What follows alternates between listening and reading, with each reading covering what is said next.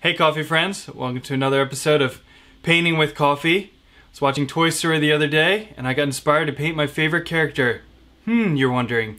Oh, Mr. Potato Head. Oh yeah, so sit back, relax, grab a coffee, and there's a downloadable version if you want to follow along. So, enjoy.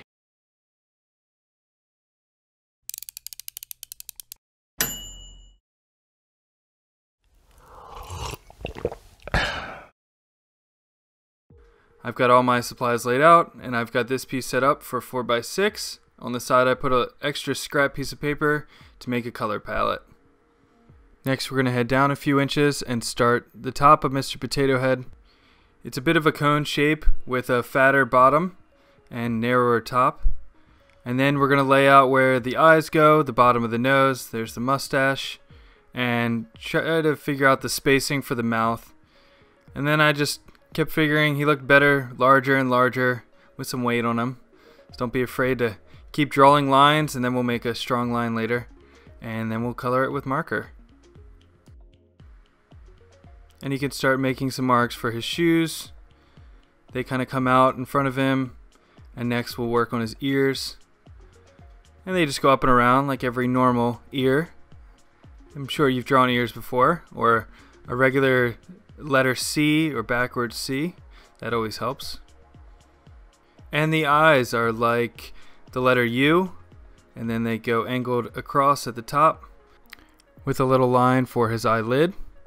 We'll work on the nose. It's a cute little nose, and that just happens to be the one piece I lost as a kid, so my Mr. Potato Head did not have a nose. And then we'll work on the mustache. It's a round, connected, kind of like a cloud. Then we'll come down and bring the mouth, go across and have the teeth, and work on the eyes. So make sure you leave a little dot for the pupil, and then we'll make his big bushy eyebrows, just like mine. And he's raising his hand because he's about to say, "Hey, I need some coffee." And his hands are just going to be four-fingered, just like any cartoon. Next we'll work on the coffee cup. So draw a round oval for the top of the mug, and then the handle lightly, and then we're going to try to fit his fingers in there, work it up to his wrist, and then once you like it, we'll connect it up to his body. We'll move on to his shoes.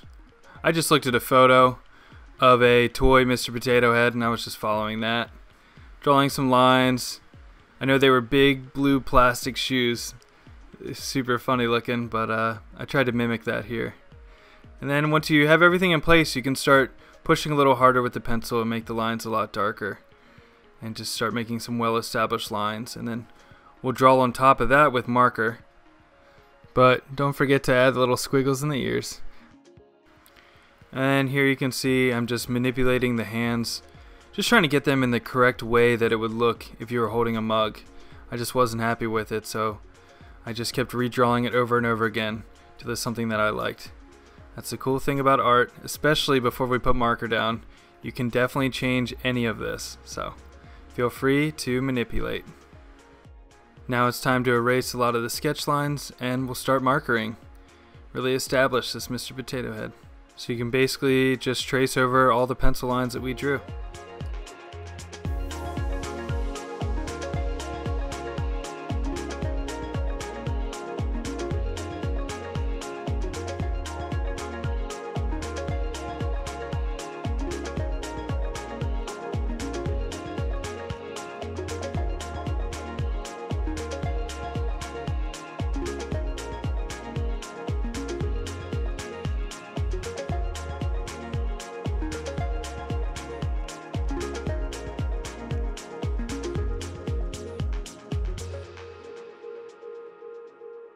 Once you've marked everything, make sure you erase all the pencil lines.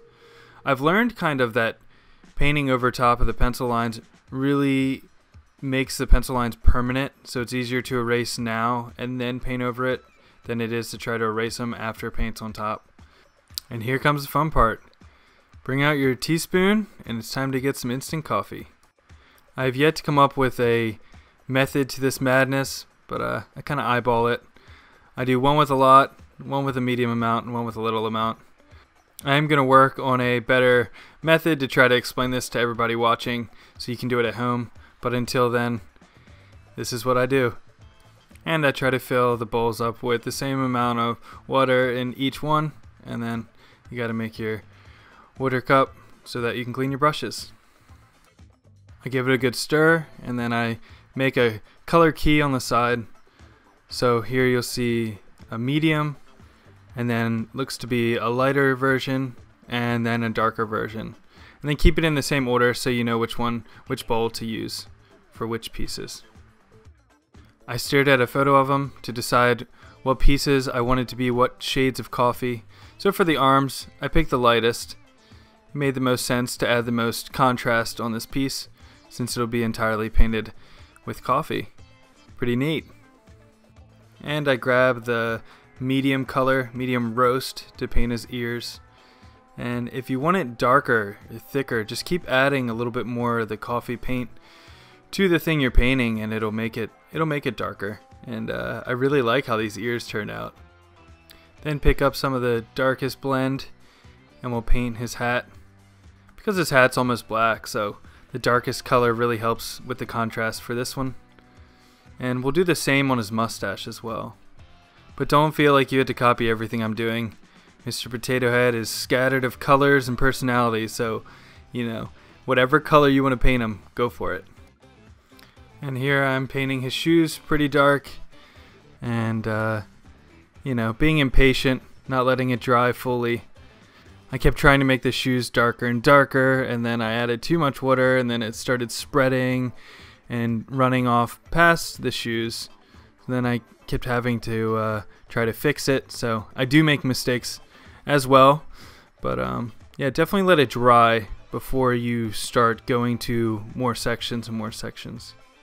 So while I was waiting for Mr. Potato Head to dry, I decided it was time to do the background. So I got out some blue, started really watering it out, making it a really light, opaque color. And then I wet the background and I spread it on until I was happy with it. And it's kind of sporadic, so I knew that when it dried, it would be kind of like clouds and less of a flat colored background. Next was the green grass. I knew I had to make it dark enough to color the coffee that ran over. So I made it pretty thick, pretty dark, especially in the front, and then it kind of fades off in the background, which helps make a distance feel to it.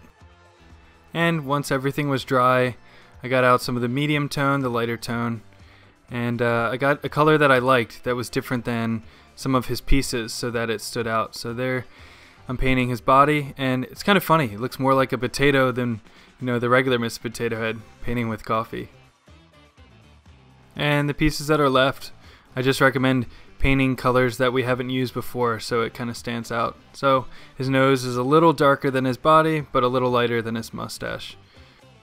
And this is totally personal preference, but I normally don't like leaving the white of watercolor paper, so I got a really watered out coffee color, and I painted the inside of the eyes and the teeth as well, just so it had something so it didn't stand out like it was unfinished. But yeah, you can leave it white if you want. Then take your marker and we'll color in the inside of the mouth to make it black as if it is open, and then we'll color the eyes as well and make those nice and strong so that it's the focal point.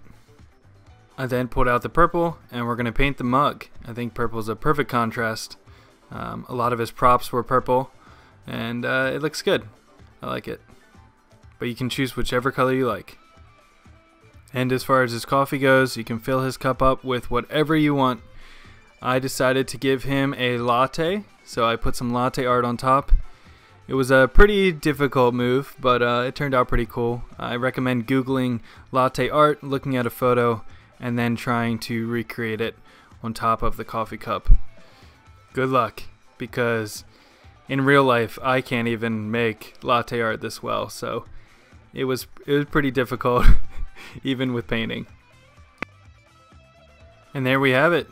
Pull out your micron or tiny marker and it's time to sign it. Time to claim it as yours. Great job, and you did it.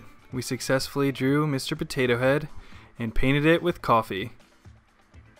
Time to push everything away and examine our masterpiece. Slowly take the tape off and let's check it out. This turned out awesome. This is probably the best Mr. Potato Head version I've ever seen. Painted with coffee. If you want to do your own, there's a downloadable version in the description and on my website. Cheers.